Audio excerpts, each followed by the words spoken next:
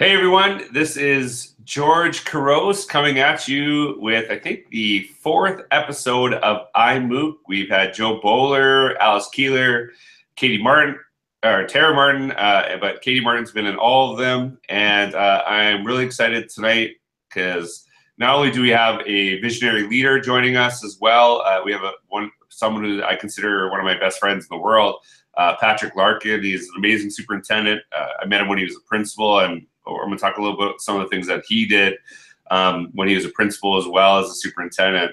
But really excited to be able to talk to you. He is from Boston, hence the reason I'm wearing my New York Yankees hat. Give him a little bit of a hard time.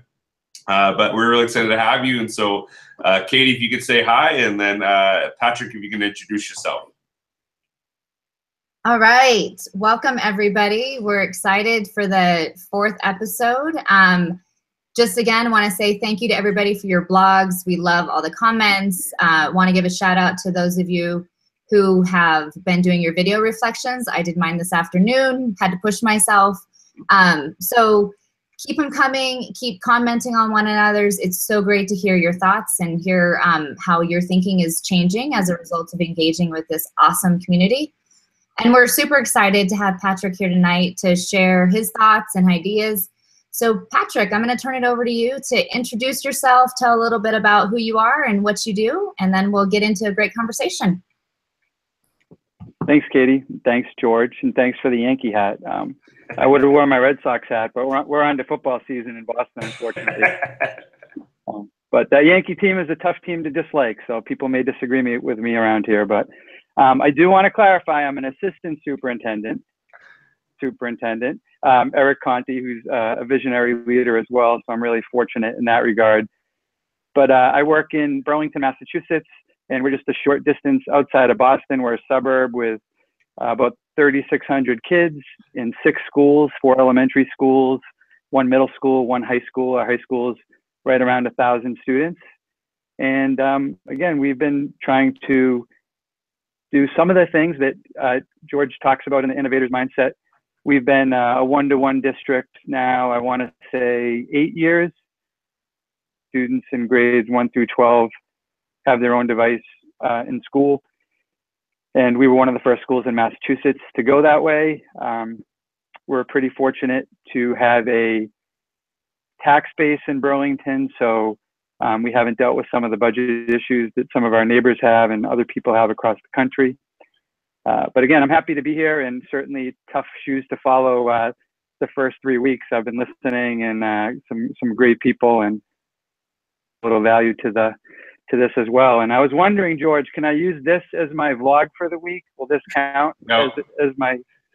No, you gotta actually do one on your own. I don't know if you know how to use Twitter yet, so I gotta just confirm with that. So. Patrick actually listens to all the podcasts on his way to work, he told me. So this week he kind of pushed me to make sure I do one for him. So I gave him a little shout outs. But hey, Patrick, I want to actually ask you something about when you went one-to-one. What are the devices that you're using one-to-one in your school district right now? Yeah, so right now we have a little bit of a mix. We're mostly iPads, and our freshman class this year at the high school, the principal decided to give them all Chromebooks. But just to go back to the time when we were making the decision, I was really fortunate to have a group of high school students as part of the decision-making process, along with teachers and community members. And it was before there were iPads. It was actually the year before the iPads came out to go in schools. So we did have some iPads to test out. There were no Chromebooks at the time. There were a lot of netbooks. So the high school students were actually the ones that decided on the iPads. And again, that was at the high school, and since we've integrated in grades K to 12. But the high school students were a key part of that whole thing.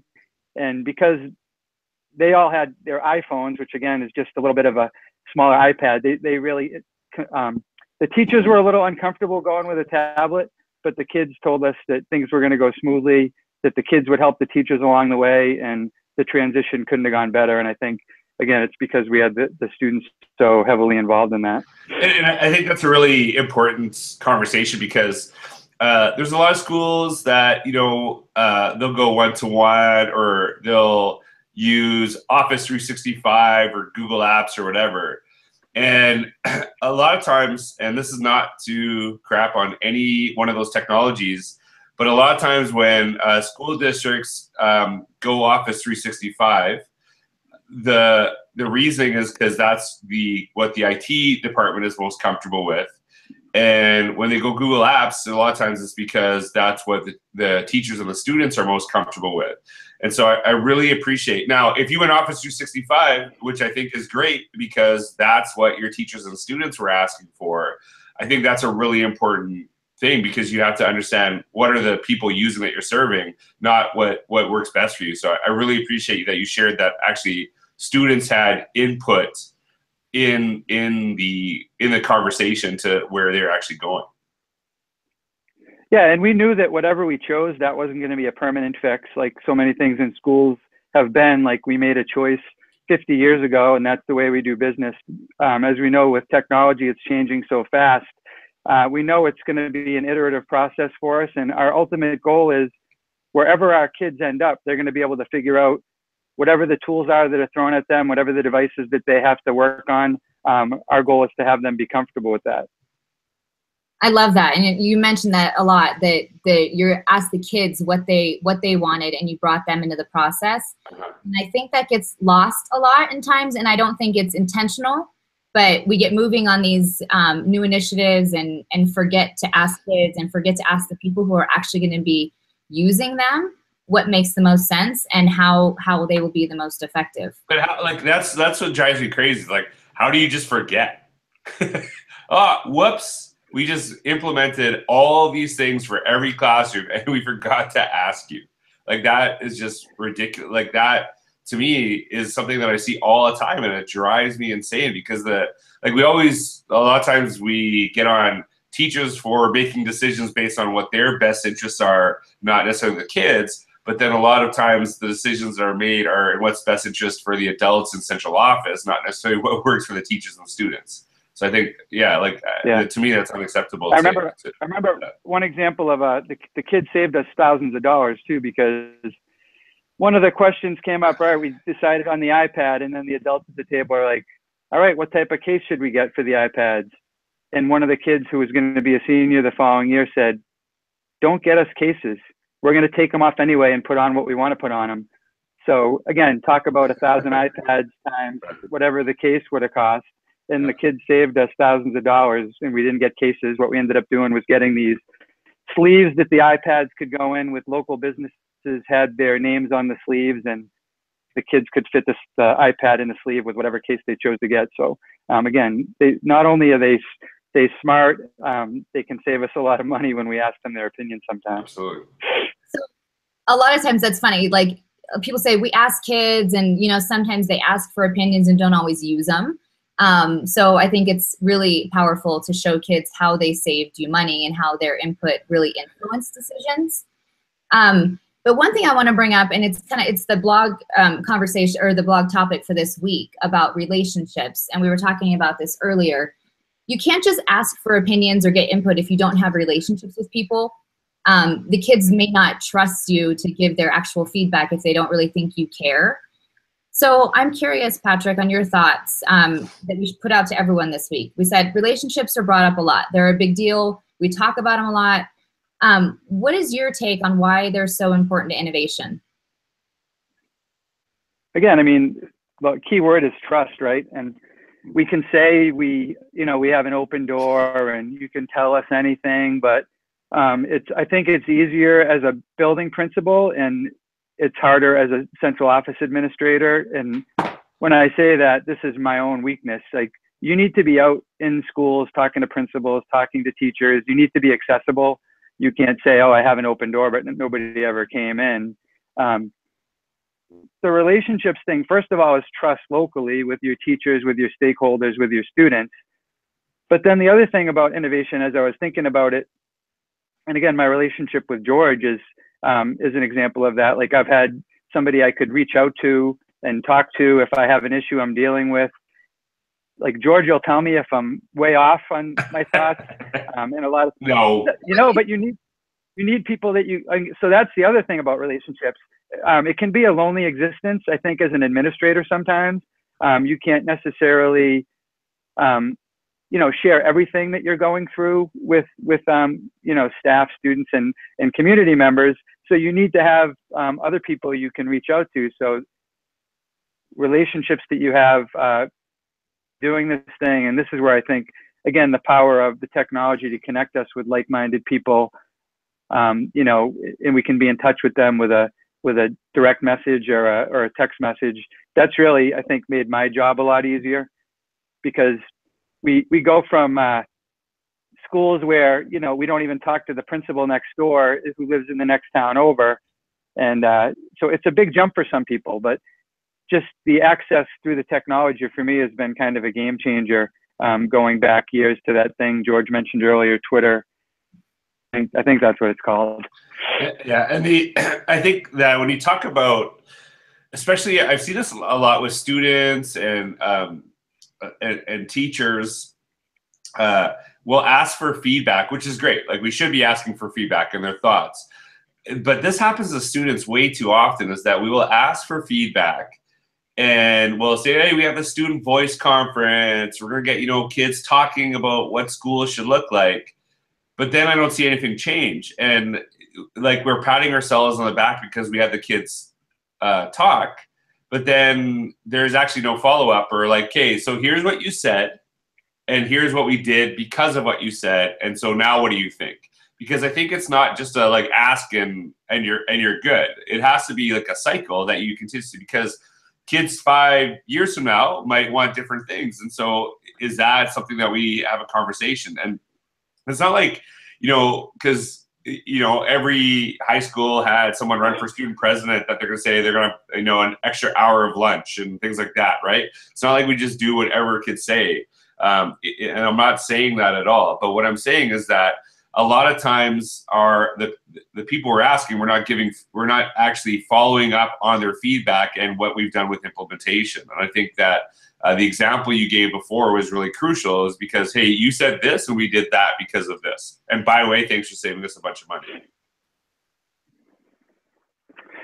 Yeah, no, I think that's a huge point. And I think that's the hardest part, because I can probably think of a lot of things that, aren't going smoothly in our district, or because we haven't followed up on some things that we said we should do. So again, I don't want to give the indication that I'm a perfect leader. I think I'm fortunate to be surrounded day to day with a lot of pretty innovative thinkers who I work directly with, and is just to amplify their thoughts and to share them and try to gain momentum that way, because certainly I'm not 100% sure if I've ever had an original thought, to be honest with you, George. Mm-hmm. I think that's one of the things that got me to central office, my lack of original thinking. That's true. But hey, speaking of original thinking, you're one of the first people that did this, and I think it ties in really nicely to relationships. I remember this is really powerful, is when you moved your desk. Can you talk about that when you were a principal? Because you are talking about relationships, and what happened there. And if you could tell people that, I think it's really a powerful story. Yeah, I mean, so there was this hashtag on Twitter called No Office Day. So everybody was talking about, how great it is to get out of your office for a day. We were all writing blog posts about, wow, that was the best day I ever had. I didn't spend any time in my office. So again, I'm thinking to myself, okay, so if one day was great in my office, why do I even go in there at all? So I took residence at a desk in the main lobby of the school, right by, everybody that came in. It was where near the teacher's mailroom, in a high traffic spot. So day to day, I'd have interaction with a large percentage of our kids and staff. My secretary hated it because she was back in the main office and she couldn't see me, so I'd have to wave to her. I would check in with her here and there, but I used to have the door open to my office and I'd see people passing by, and that open door policy that I mentioned earlier. Yeah, I have an open door policy, but nobody ever came in. They didn't want to bother me. So just, I think putting myself out there, I was able to be more accessible, and I think conversations on things that were on people's minds than I ever would have if I was spending more time in my office. And again, let's face it, we all have these nice laptops or mobile devices that our district provides us with, or most of us do. why the hell are you anchored to a desk somewhere in the back where nobody can find you? It makes no sense. So sit out. You can answer emails sitting there in the main lobby of your school, and you might have a conversation with a kid or a teacher that you never would have had before. I love that. It makes me think of a conversation we were talking about, bringing different groups to the table sometimes. And, you know, we all say, my door's open, come on in whenever you want. But this notion of like bringing the table to people, and like you just gave an example, bringing your desk to where people are and putting yourself in their spaces so you can have those conversations. And, you know, it just makes me think of part of the book too, to innovate, disrupt your routine. So doing something different, and I love that it's not just one day, but how you can do it more often. And the more we get and have conversations and see things differently, we can really think about what else is possible.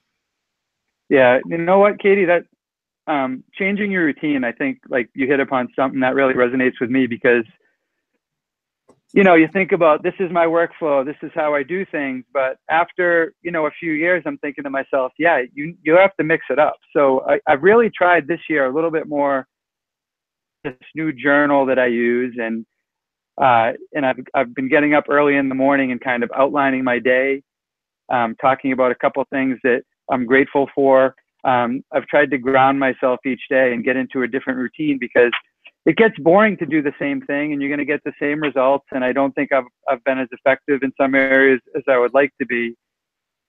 So I'm getting up in the morning and kind of articulating my day to myself and putting it out on paper. And then at the end of the day, I spend a few minutes, you know, before bed checking in on, all right, how did I do on these key things that I wanted to accomplish today? I think it keeps me on track too. And to be honest, technology is, I find myself, I think I was getting distracted too much by it sometimes. So I've tried to turn off all the notifications and kind of decide to myself, this is when I'm going to go on social media. This is when I'm going to do email. I'm not going to be in an important meeting somewhere and have things that are popping up that might take my attention away from the people that are right in front of me. So that's been something that I've really had to be reflective on myself. And I think I'm still a work in progress when it comes to that. But I think it's really important, because I think it's something our kids are dealing with, and it's something that we need to model for them. And I think we need to talk to them about what we're doing and how we're managing this, because that's going to be a huge part of that's going to make them successful when they get to the next step, wherever that's going to be. And I live with three kids, 6 kids sometimes, 3 kids other times, who I like to, you know, look how they interact with things and what are the rules. And I think even though this stuff's been around for a little while, we need to talk to parents and communities about how this stuff impacts our kids, because it can be a point of contention for some. So that's a really good point. There's a lot of things that I definitely love, the journaling and the goal setting. I think that's really powerful, and I could use some work in that. So thanks. Where's the link to your journal? Where can we find it online? What? I've gone to the dark side. How do I know if you're learning a pen and paper? Share it openly. That's all. And I think. Sorry, I just had to throw in that joke, but I probably started doing that about 6 months ago, and I don't write in a journal, but I write somewhere on my phone privately, because I always have it, and it's hard for me to carry pen and paper with the amount of travel. But yeah, it's really kind of grounds you for sure to do those things. Sorry, Katie, I had to make that joke. I don't get to be funny very often, so.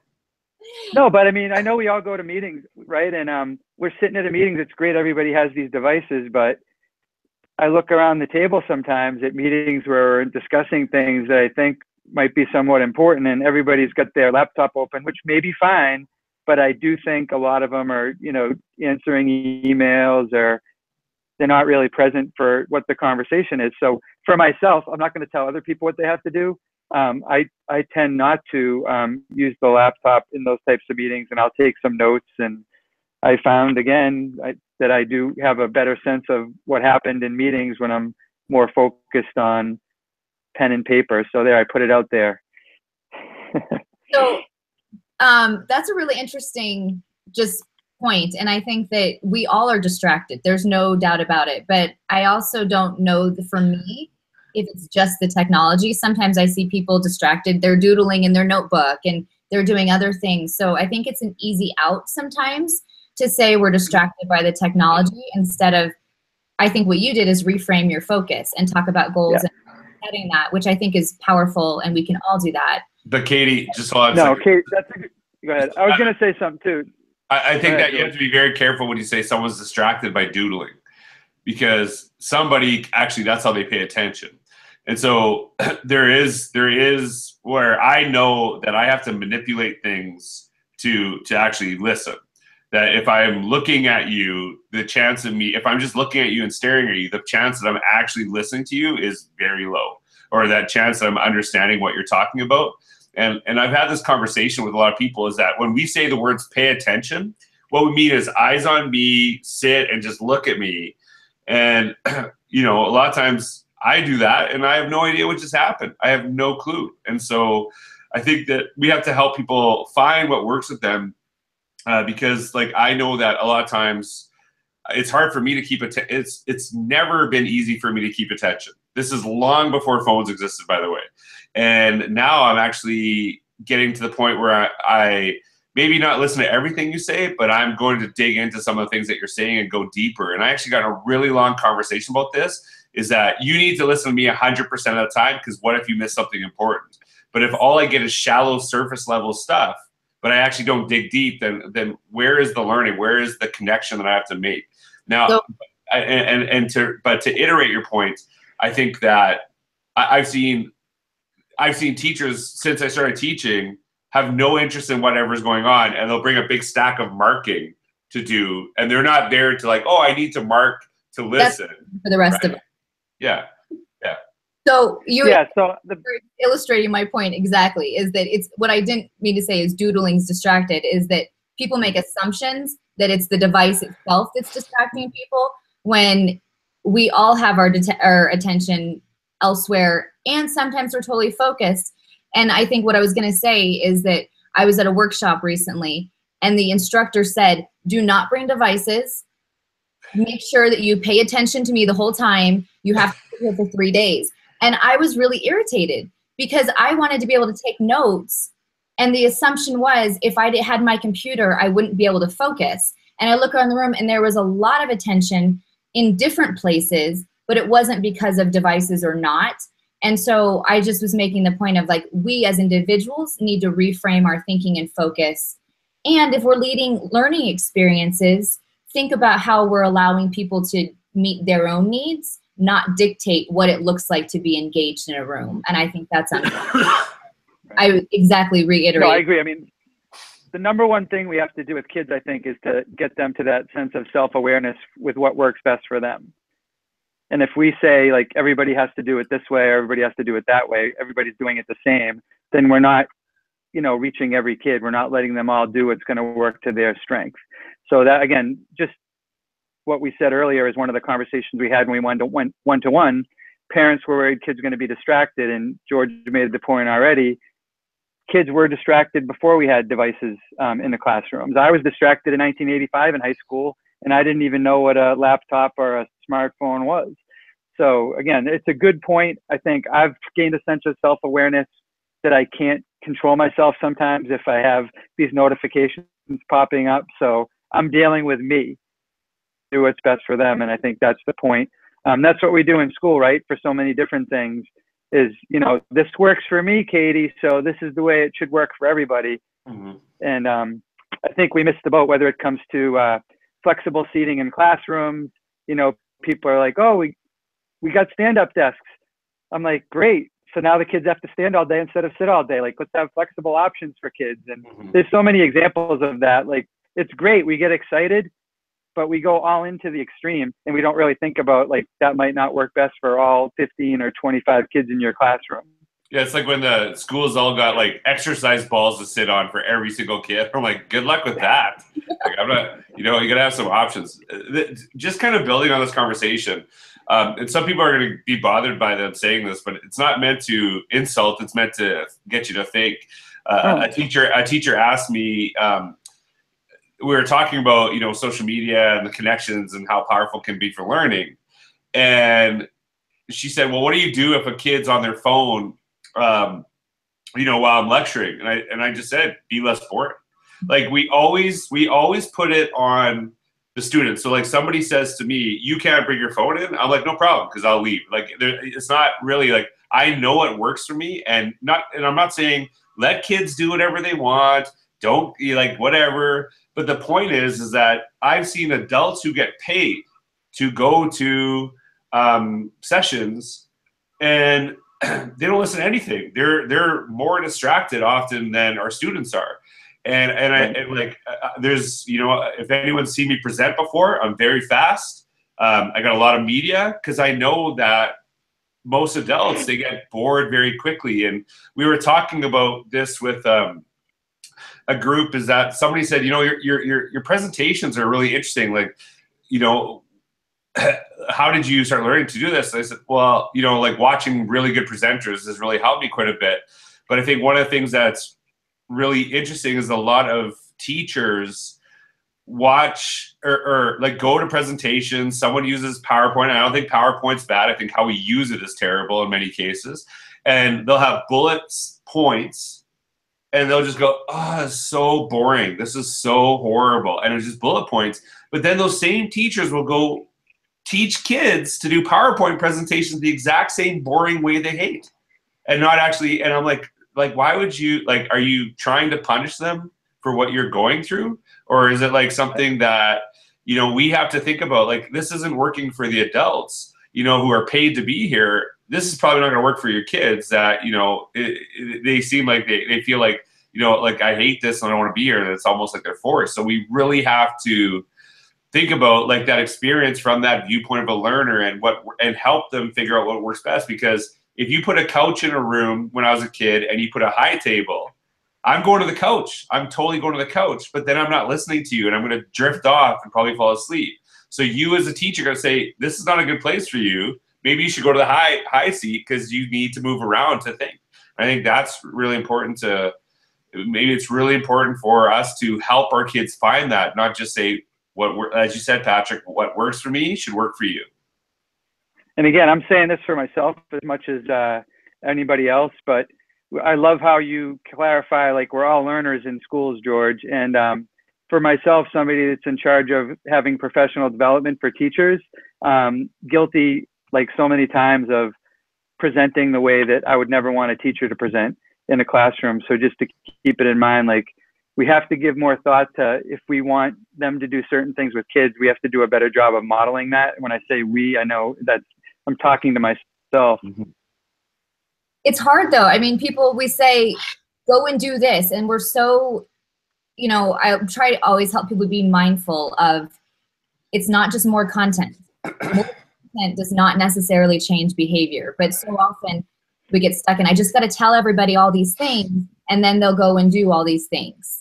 And so really, as you said, yeah, it's faster.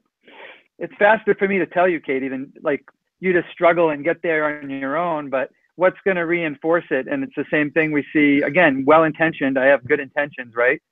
But we know the phrase about good intentions. But and teachers, they're working hard and they have limited time in their day. So I know sometimes they don't have a chance, like they need to get through things. But again, as school leaders, I think we have to give them the latitude to say, I don't care if you get through it, something that's a little deeper, and let the kids struggle and come to that on their own than just giving it to them, because they're not going to internalize it that way. Right. Well, and I think, like you said, until you model it, until you can prioritize and model, here are the things that are important, and I'm going to let you kind of struggle through these things, it's hard for teachers to think about what that looks like in their own classrooms. One of the things that I've been doing, and I apologize if I've told this story in another episode, but one of the things that I do often in professional learning days is I'll talk about, you know, I will talk about, because a lot of people think that if you talk about innovation, what about content and what about knowledge? Nobody's saying content and knowledge is not important. And it drives me crazy when people do this, because it's like all they think about is content and knowledge. I think that Thomas Friedman quote that's in the book, like, nobody cares what you know, they only care what you do with what you know. But it is important, you know. And so you share this. So I'll share content and ideas.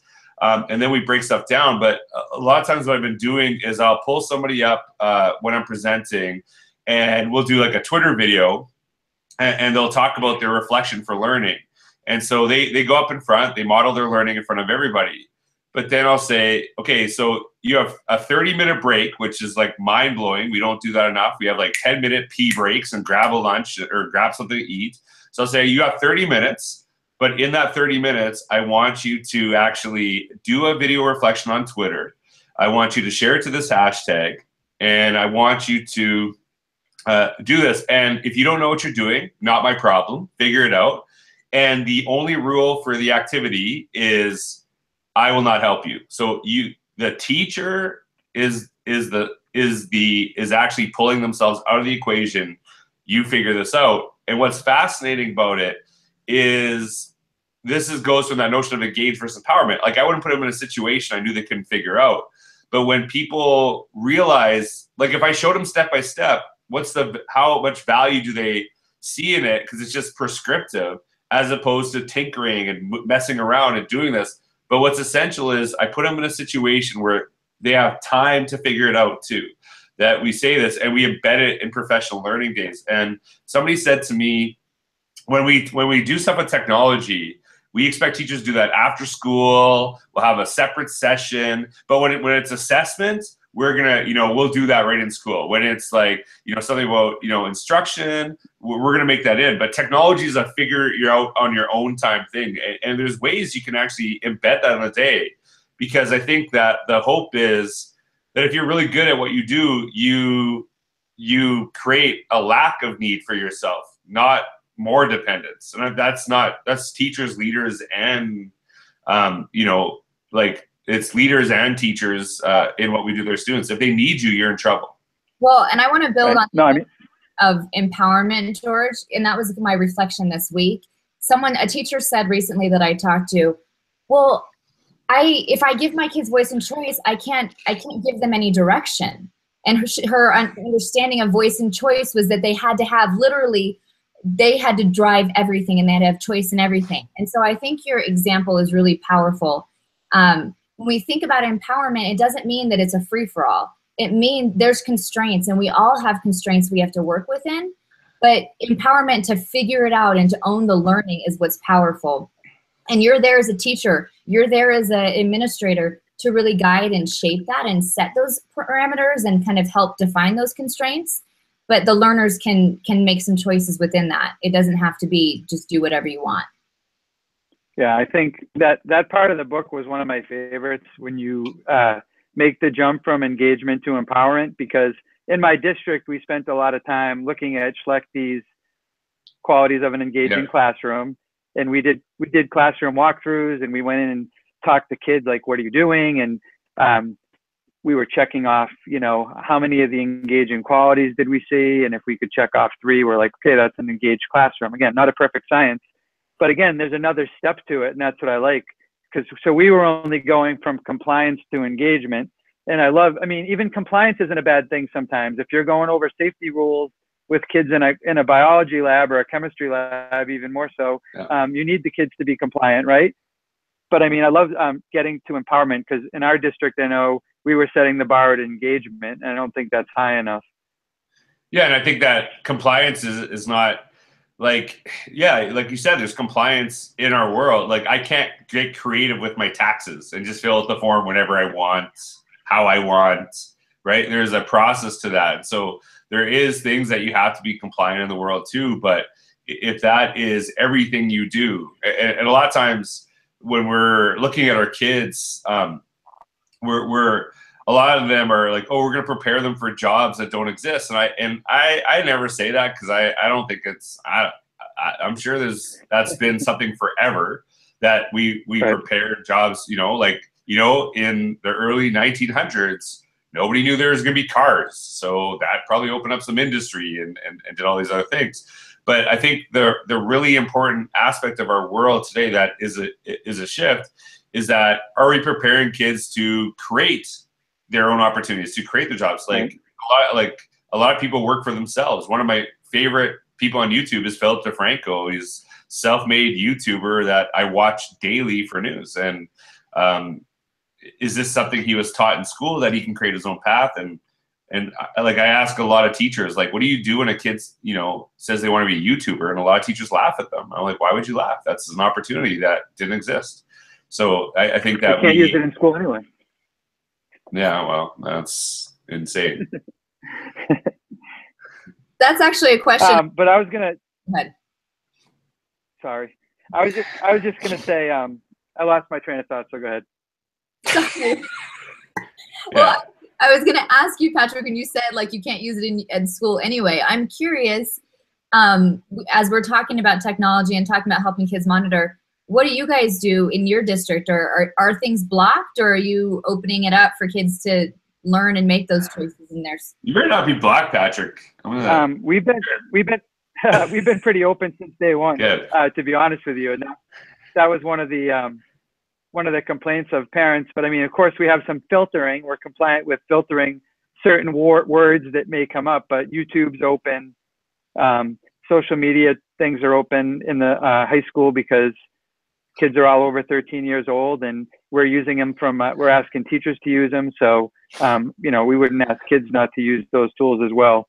But the thing I was going to say, just to backtrack for 1 second, and one of my struggles as a leader, as a parent for my kids, is talking about that engagement for one more second, is you probably saw that Pew Research a few years back that had so there was basically, it showed engagement levels from elementary school to high school. And this is what the slant looked like.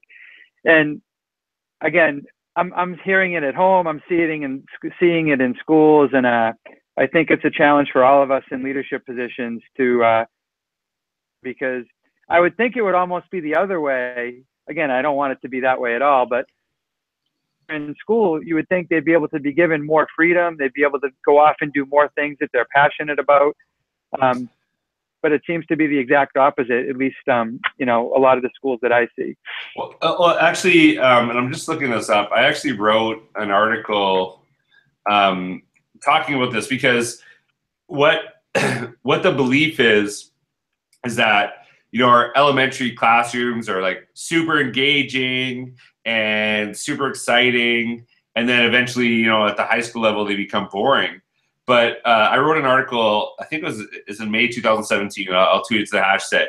And what I talk about is basically we condition kids. So like when you give like stickers for stuff, that's doing something to a kid. They're saying this is not valuable enough for you not to get a reward or something like that too.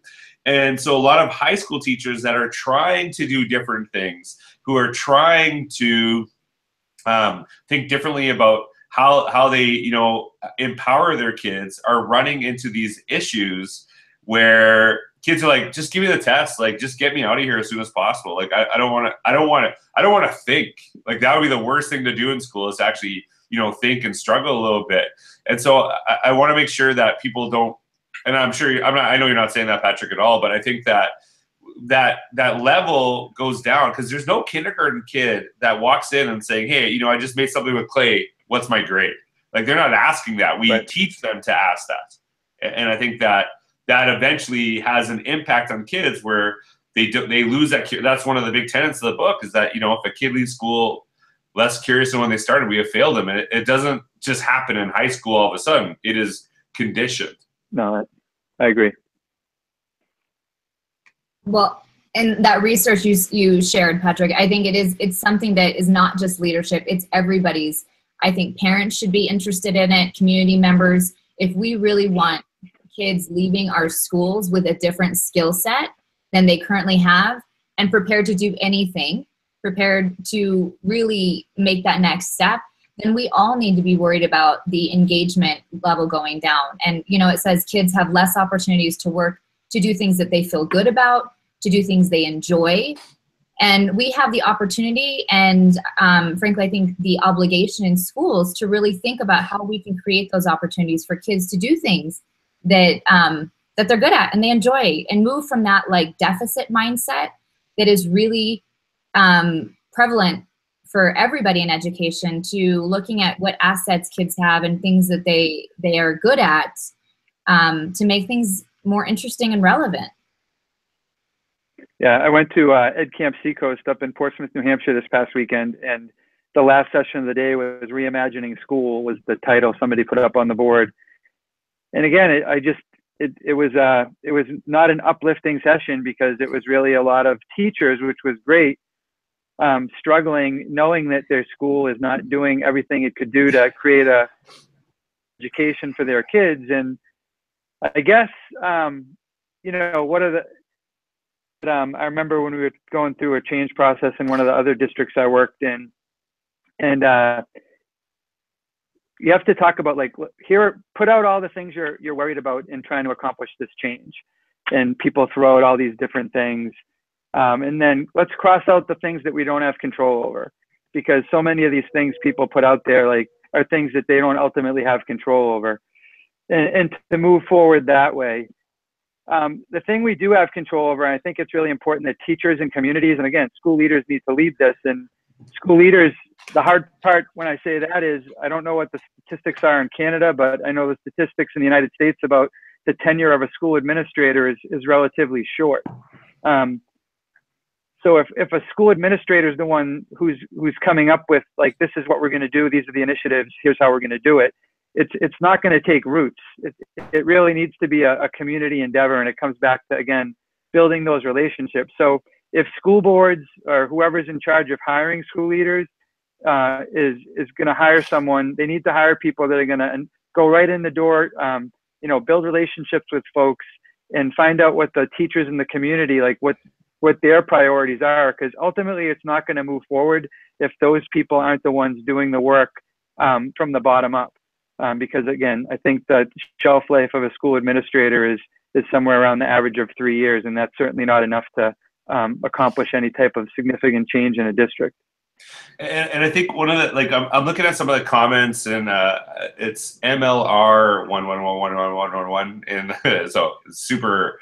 I don't know who that is, but they're talking about GPA, and, you know, do colleges kind of drive some of the things that we do in schools? And I think that's kind of like a yes and no question. One of the reality is you still have to do tests, standardized testing.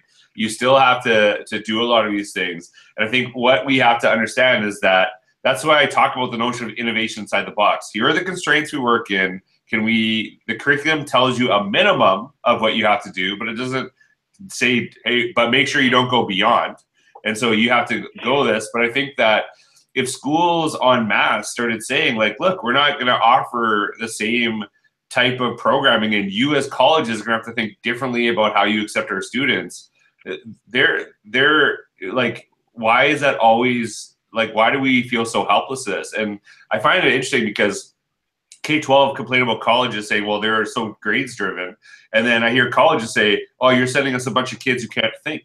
So, like, well, maybe we should all talk to each other and see if we can figure out a better way. And I think that if we ask something different, because at the end of the day, kids are going to make other options in college in many cases, because they're maybe not seeing it as relevant to them. And if that started happening en masse, I bet you colleges would change. I bet you they would think differently what they're doing. And I don't think we're as helpless as sometimes we say we are. No, I agree. I have a sophomore in college, a senior in high school, freshman in college also, and a bunch of other ones right after that. And like, I'm worried about, you know, paying the money we're paying for college. Like, I honestly, with my daughter, I know she's not watching, but she's a senior in high school. If she gets into some undergraduate school that's going to cost $60,000 a year, justify $240,000, what's she going to get at the end of the 4 years? Like, what's she going to have?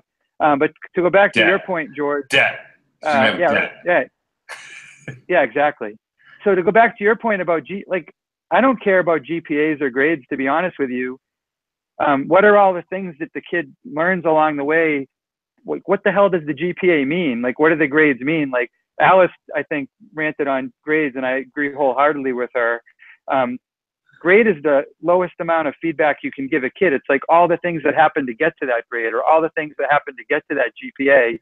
And what are our kids able to show colleges or whoever wants to look at their portfolio or whatever it's going to be, just going to look at 4.0 or a number on a piece of paper, because that's the least important thing in my mind. Yeah, and I'll go back to George's point about, like, we start this really early with kids, conditioning them. I'm shocked when my first grader comes home with a letter grade on a spelling test and a percentage, you know, with just, and basically evaluating, and I think I wrote about this week, are we evaluating what people do, or are we really spending time giving them opportunities to learn and give feedback? And too often that first draft or that first attempt becomes the grade, which tells us nothing about learning and nothing about what kids do, except here's what I know at this moment in time. You know, and I see really the impact. My kids, my 7- and 8-year-olds, coming back, and they are seeing their grades, and they're deflated. They don't want to try because they feel like, okay, I have a 2 on this. There's no point of even getting better at it. There's no attempt.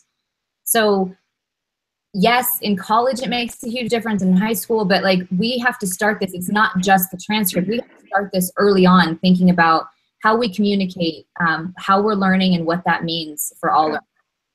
So I want to mention one thing that kind of struck me. I was in Nashville a couple of weeks ago for a conference, and we took a visit to the Nashville Software School. And basically it's a place where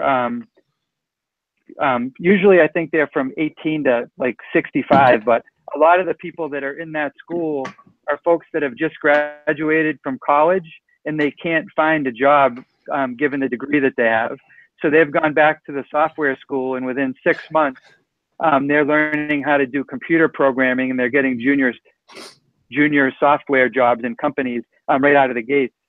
So going back to your younger kids, Katie, and my 6th grader, honestly, alternatives other than traditional undergraduate school when she graduates high school, something where she's not going to spend $60,000 a year and come out with question marks about what she's going to do afterwards. Are there certifications she can get? Are there other ways she can show what she's capable of doing without? I agree with the superintendent. I know if we're in a community, they worry about what colleges the kid's going to. I get that. But we have to start pushing back in our conversations and talk to the kids at the end of 4 years. Yeah, they got into a great school, but what are they doing afterwards? And we need to push back on the colleges, I think, and not, you know, just stay with the routine we've been doing for the last however many years.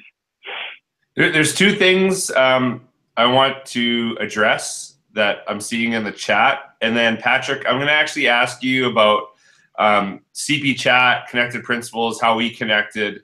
So if you can just hold on that thought for a second. And then if anyone on the chat, in the YouTube stream or on IMMOOC hashtag has questions, please let us know. But the first one, I saw a comment about how a lot of parents are looking at, they want to make sure their kids, like one of the comments is about how parents want their kids to go to Ivy League schools, and you know, grades determine that quite a bit. So here's something I want to kind of point out, that I always ask people in a room, how many of you went to Harvard? And I always ask this question because I know the majority of people know Harvard, but they have never went there. So I've maybe had 10 people in all the workshops that I do raise their hands. And then I ask the following question: how is Harvard a good school? And everyone's like, well, yeah. I'm like, how do you know that? And it's based on reputation. And so reputation is very important. So the reason why I bring this up is because when we talk about, oh, we got to prepare kids because SATs and grades. But when we talk about kids doing their digital footprint and how important that is, a lot of these colleges are looking at that now. So, oh, we're going to do this because colleges want this, but this is new, and so we don't really care about this as much. And so if that's really important to us, we should be working with students. And one of the school districts, or a school I worked with in Florida at freshman year in grade 9, every single student takes a branding course, and they talk about Twitter, social media, they get the kids online, they're doing portfolios, because they know if you start that in senior year when they're in grade 12, it's too late, that a lot of these colleges are not going to look at these kids. So I will be honest with you, that's a private school, but any public school can do this if you have the leadership that says make this happen. But the other comment I want to address, Carolyn Cormier said, why don't EDU presenters approach conferences like they do P12? Do individualized needs disappear after senior year? I would actually say there's more and more. I hope that I'm one of them. I do try to like one of the things that I'll say is, you know, get out your devices, do whatever you want. If I'm boring, if you check your email, that's on me. And I want people to go in their different directions. And I think that there's more and more people who are presenting that will give some content and information, but they want people to go in different directions. They want to dig deep. And that's why, like, if you go down a rabbit hole, like I show teachers Kinder Chat that are kindergarten teachers, and I say, look, if you don't listen to one thing that I say for the rest of the session, and all you do is go through Kinder Chat and you become a better kindergarten teacher, I don't really care, because I've done my job. I've got you. I've turned on a spark in you and shared this. So I think that there's more and more people that are moving towards this, that present at conferences. It's not as much as, you know, hopefully educators would like, but we do have, like, it is important to see that change is happening in those spaces too. So just on that little rant, Patrick, you and I connected years ago when we were both principals, and I went on to Twitter because I didn't really know that many principals, and I only had a very small network within my school district, and that's how we met. So I just want your thoughts on, like, that connection through Connected Principals, CB Chat, any of that, how that's impacted you in your work. Well, I mean, when we were first on CP Chat back in the day, I mean, I think there were, like, I don't know, a half dozen principals, maybe. That was it. There weren't a lot. There were a ton of teachers to interact with, but there weren't many administrators. So all of a sudden, I remember, I think it was like a Saturday or a Sunday, because it was definitely a weekend, I get this message from this guy in Canada who I had known from Twitter. And I'm like, oh, that's Alex's brother. Right, George? No. So that's Alex, but now, and we're going to stop the broadcast right there. He's George is like, hey, he's George's brother now. George, you can say it, and I agree with you, but anyway. So this idea to start this Connected Principals blog, where we could get, like, a few of those folks that were willing to extend themselves at that time and share some blog posts and try to grow the audience. And again, it was a game changer for me, because it allowed me to connect with people I didn't know and form a relationship with George, and I've become good friends with people over the years. But it also reminds me, George, we did a session at EduCon. I don't know what, like, on a similar topic, like, how do we draw more administrators into this conversation? And I remember, you know, it's something I've thought a lot about, and I've kind of backpedaled, because I was all about, oh, you're not on Twitter, what's wrong with you? Like, I was part of the problem there, because I thought people had to find me, you know, you have to come to me. And I think John Becker said, you know, we have to meet people where we are, where they are. And so, again, he said, you know, write in magazines or write a book, and not to pump your tires, George, because you don't need anybody to do that. But everyone says that to me, so nobody does it. Just say it. Just say it. He loves it. it. I'm pumping them right now.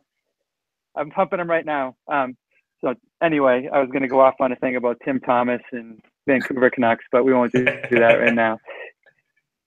So if you want to Google "pump your tires," Tim Thomas and Vancouver Canucks, people can do that later. Back to the compliment. Back to the compliment. You've created a book that you know, allows people, like, that would, you know, that weren't on social media to get access, and you've connected more people around the country through the book. And I think that's what it's all about, not just, you know, a lot of people, again, back a few years ago, kind of snooty about, oh, they're not on Twitter. Well, they don't know what they're missing, and you need to find them in a place they're comfortable. And that's maybe in a traditional mode, like a book or a magazine article. And I think, you know, I'm thankful to be connected with you and to get connected with so many more people because of your work. And when we started that, there's two reasons, I think, that were really important to me. And one you mentioned was, like, how do we connect with other principals and learn from them? Because it was such a small network at the time. But the second one that I don't really bring up that often, but it was really interesting at the time, and this is probably like 2009, 2010. like a huge chunk of teachers, all they would do is complain about their principals on Twitter and how horrible principals are and how much they suck and our principal is terrible. And it was actually really interesting because they weren't worried about saying it because their principals would go on Twitter. And so like they're so far behind. I'm like, whoa. Like not all of us are like horrible. Like we want to get better and we're trying to learn as well. So it was also to not just connect principals with principals, but to connect teachers and principals and say like we're all on the same team. We're trying to help kids. So quit saying every principal is a horrible, educator, because there's some of us that want to do this. And like you imagine the opposite, if principals went on a Twitter and complained about teachers, probably wouldn't go over so well. Yeah, we took a lot of beatings over the years, I think, on Twitter because there were no other administrators there. They took out all their frustrations on us. It was the safest place to bash your principal because no principals were there. It was kind of funny. Thankfully, that's I just want to throw out one thing for the person that was talking about the Ivy League schools, because again, I'm in the midst of this with my own kids. Check out the book by Frank Bruni called "Where You Go Is Not Who You'll Be." It's a great perspective-taking piece for parents who are worried about their kids and where they're going to go to college. Okay, so I got a question from Kathleen Reardon. She is at Magistrar Reardon online. And Katie or Patrick, please feel free to answer this. How can parents help schools innovate? 2 months in the year, and I'm worried my kindergartner is receiving rewards for tracking. So how can parents get involved? Like, especially, and I think I'm going to add a little caveat to this: parents that are educators too, where they might be a little bit concerned, right? And so, any thoughts on that, either from either of you? Again, innovation in relationships. The first step for me would be go in and have a conversation with the teacher, and what your expectations are as a parent. And if you have feelings about rewards that may not jive, let them know what they are. And again, I think most of the time it's going to be settled at the classroom level. Don't jump to the principal or something higher, because you're going to lose, again, innovation, relationships, trust. You're going to lose the trust of that teacher early in the year. So give them a chance. Teachers are there with good intentions. We all are. Educators are there with good intentions, and have a conversation because it might clear something up. I just want to add on to that. I think it's a challenge for all of us, and I think it's a great question. And it's one I've been certainly wrestling with, but I agree. I had a colleague recently who said, I really want something to change in my school. So I have this email drafted. It's going to the superintendent, principal, and it's going to the whole team. And, we had this conversation. I just said, think about your kids and the impact. And if you really want something to change, it's got to be about a conversation. And I am so grateful for my kids' teachers who want to be better and who are really open to thinking about it. I just have to force myself to think about what's important and have that conversation. I talk with my neighbors, I talk with the community, and I think focusing on what we want for kids has to be the goal. And then we can go from there and think about what those practices are and what we want to do. But when we start saying this is right or this is wrong, or even bringing in the research says this, I think you're going to put people on the defensive. So you got to start with the relationship. You have to start with the kids, and then you can bring in the resources from there.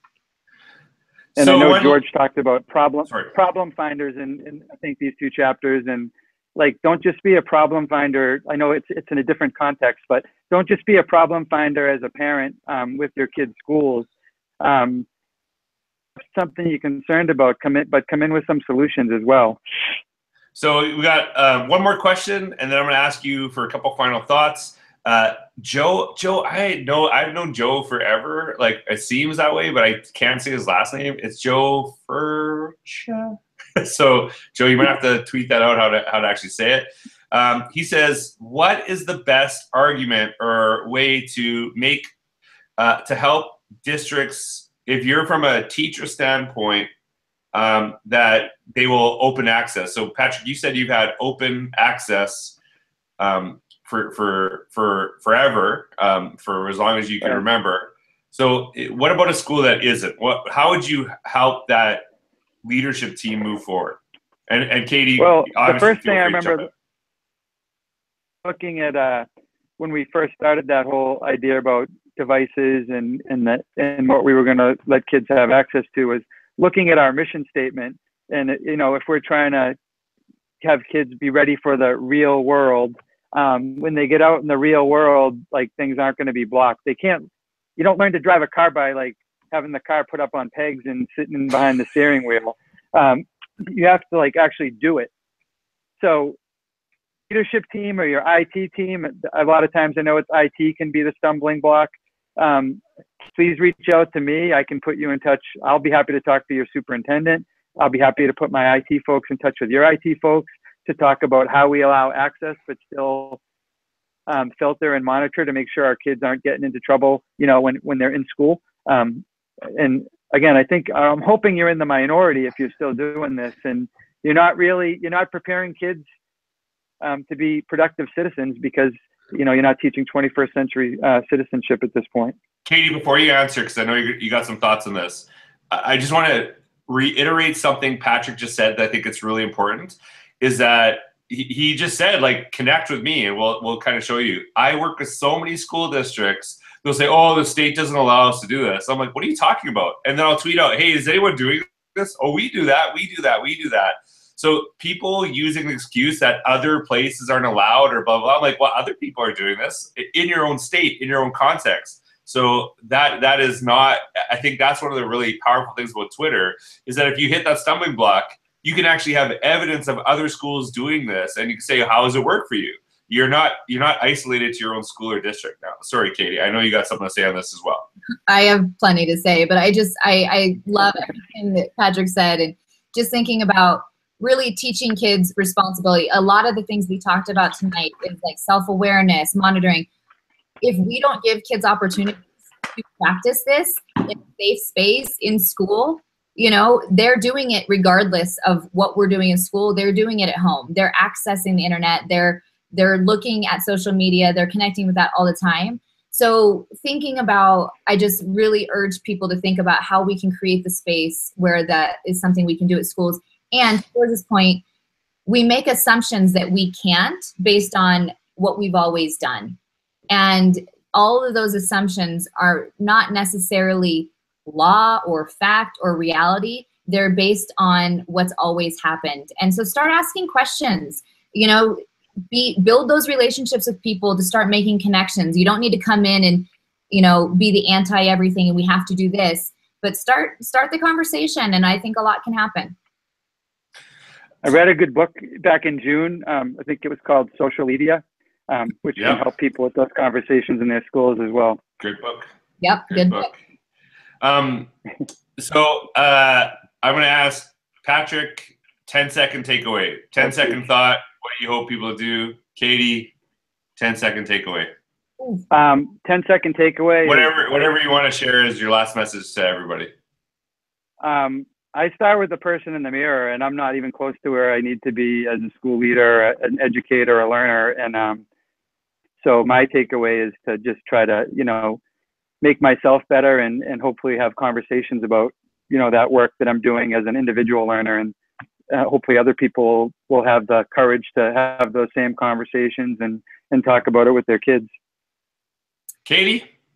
You win, Patrick. So can I just ditto that? And if I could add anything to that, I would just say this, something I was thinking about earlier in the conversation, that we're trying to personalize for everybody and, you know, take this ownership as the educator, as the leader, to change things for everybody else.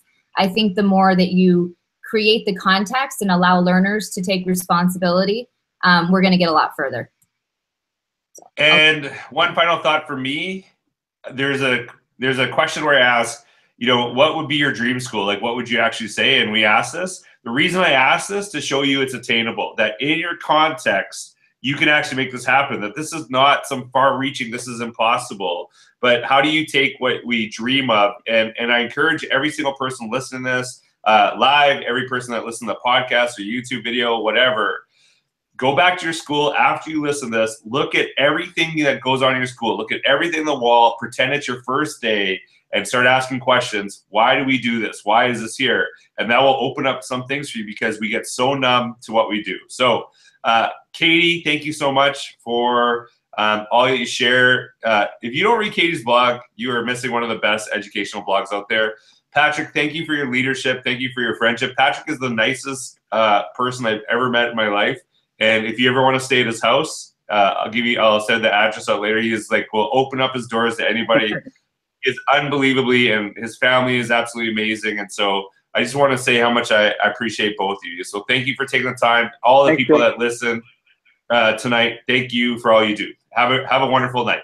Thanks. Good night.